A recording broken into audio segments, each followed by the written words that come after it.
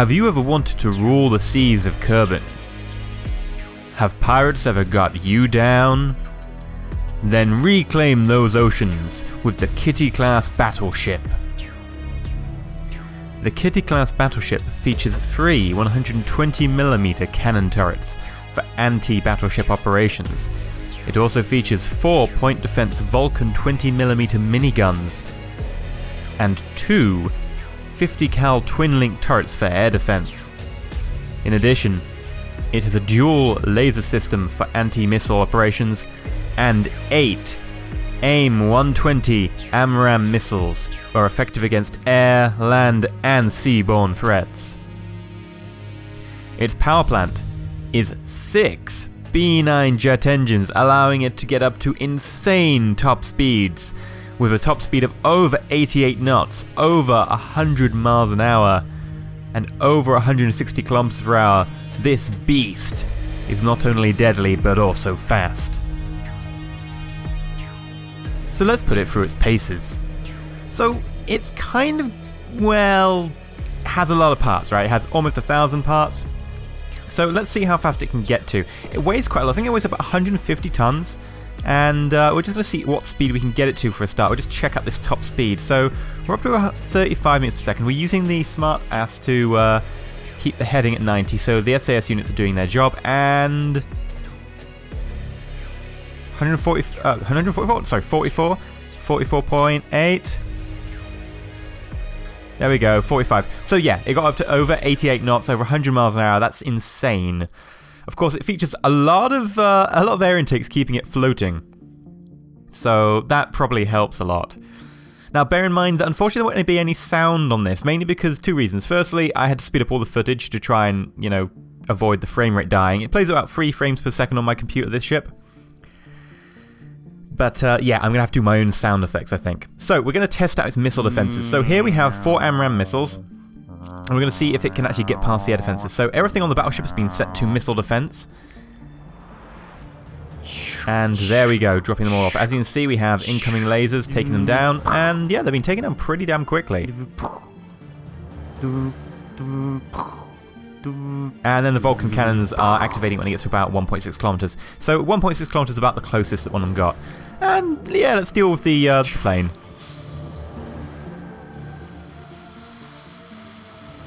Incoming. Boing.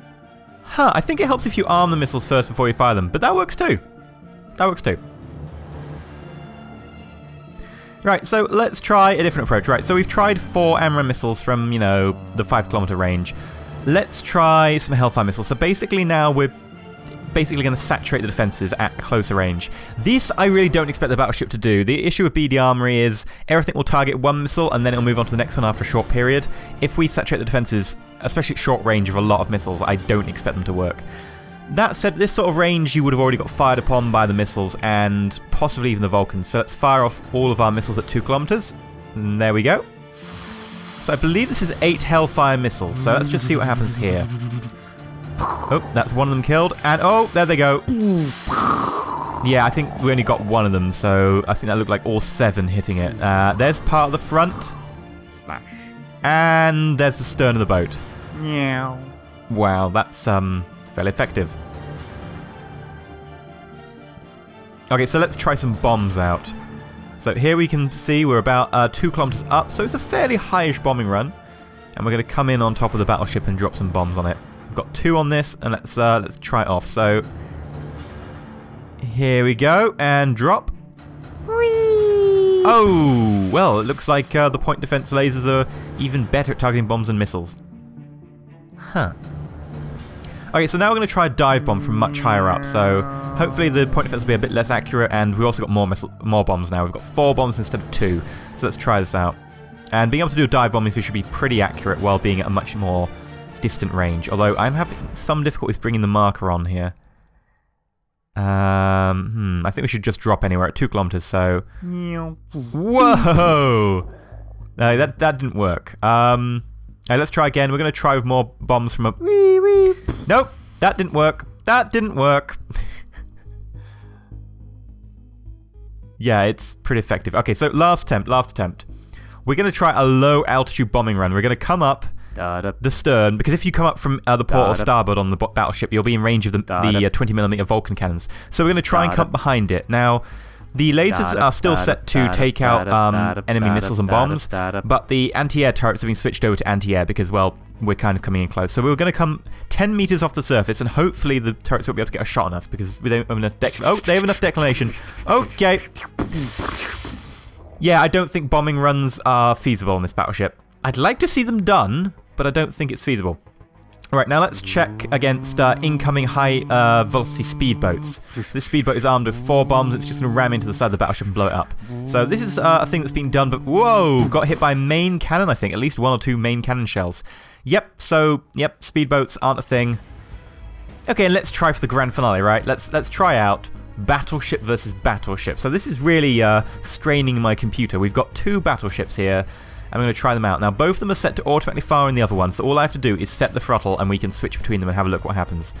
So, lasers are set to attack enemy missiles and bombs incoming. Missiles are set to attack enemy ships. Vulcan cannons are set to attack enemy ships, and the main turrets are in fact set to attack enemy ships. Now, the ship we're attacking is broadside to us mostly, and we're going mostly head-on. We've got a slight angle, so hopefully the back turret might be able to get a shot on us. Let's see, incoming missiles. Yeah, just arm these. I forgot that the arming turns off when you reload. Okay, so there we go. There's a missile launch. There we go, cannon firing. I think the back cannon can't get a shot. We might need to change our angle by a couple of degrees and then we'll be able to get a shot. So if we change to 320... 318? Oh, there we go. I think 318... Oh, there we go. So these shots are incoming. Oh, very close. Very close. That was a few meters off the stern. So, firing more missiles, but we're taking them out. See, missiles aren't as effective against the battleships. Oh, those are good shots. Now where are they coming? Oh, missed. And oh, that was a hit! The rear gun gets a hit on the stern of the enemy ship. Oh, the biggest damage there, I think, was due to the missiles going off. The problem with having armed missiles on deck means that when they go off, they do horrendous amounts of damage. Ooh, it might be even better just not to have missiles on these ships if that's going to be the response. Bloody hell. That was absolutely shattered. I think it still had 5 missiles on deck when that went off. So, we've got missiles incoming on the enemy ship. 700 meters, 500 meters, 300 meters, and... Ooh. That's a lot of destruction. Let's go to manual aiming, shall we? Go head on straight into it. Oh, and there are the air intakes coming back up. See, if you hit the air intakes with enough force, they go below the surface and then they come back up. This can also happen with the ships themselves. If you put enough force into the impact you hit them with. Which is kind of funny. You get this kind of leaping fish motion with the ship. Kind of amusing. So there's part... Oh, we are... Oh, there we go. We were underneath the water. There we go. The majority of the ship was actually underneath the water. And you can see it leaping up into the air even though it's about 1.5 kilometers distant. Let's fire off all the missiles at it then. And see if we can hit it in mid-air or something. That'd be kind of hilarious. I don't think the AMRAAM missiles have enough maneuverability to really hit a falling target like that, but we'll see. We'll just keep firing the front turrets at it. So here we go, incoming missiles, and nope, that's a miss. No, they're all hitting the surface of the water. Underneath the leaping hull of the boat. Oh dear.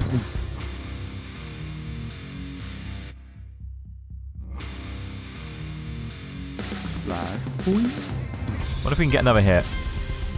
That looked good, but I think we may have just missed it. Let's try again. Come on, reload. Come on, reload. There we go. Ooh, that looked good. Oh, yes. Wow, that's a lot of debris markers. Debris everywhere. Now, I think we've somehow glitched it. They look like they're stationary, and you can glitch it so that anything you hit with enough force ends up stationary and locked in the world, like you can't move it, it becomes physicsless. And it looks like we're ramming it, so this is going to be interesting. Boing, boing. I gotta say, for hitting an immovable object, the battleship holds up pretty well. It's very springy. The advantage of rubber hulls, I guess. So let's try that again. Just because, you know, I want to confirm it wasn't a fluke. I want to confirm that attacking head-on like this is better than broadside. And I suspect it would be. Broadside offers a much larger target, whereas if we attack at, you know, the right angle, we can actually get all 3 guns on. And even if we can't get all 3 guns on, we can still get 2, which is 2/3 of firepower for about a quarter of the target. So let's try direct head-on, and we'll just go 2 guns in rather than the 3 we got before. So let's close the range. I believe we start firing at about load range, which is about 4.8 kilometers, I believe. There we go. So we're through the load range. Incidentally, the load range barrier is pretty damn slow. I've edited it out of this for the sake of, you know, watchability, along with the frame rate. So let's see. We're firing a few shots. Oh, whoa, those were close. I thought they was going to be a hit, but no, they were just over the top.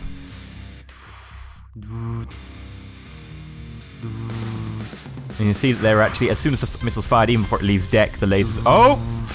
Oh, both front guns, direct hit, slightly to the stern of the conning tower. Oh, it's not conning tower, it's the superstructure, isn't it? Yeah. Wow, it managed to flip the entire ship. Despite the fact the ship has got a lot of its deck intact, it is flipped and it is gone. You can see the sheer amount of intakes we have to have on that thing to keep it upright. So let's just have the final hurrah. Goodbye, Kitty class.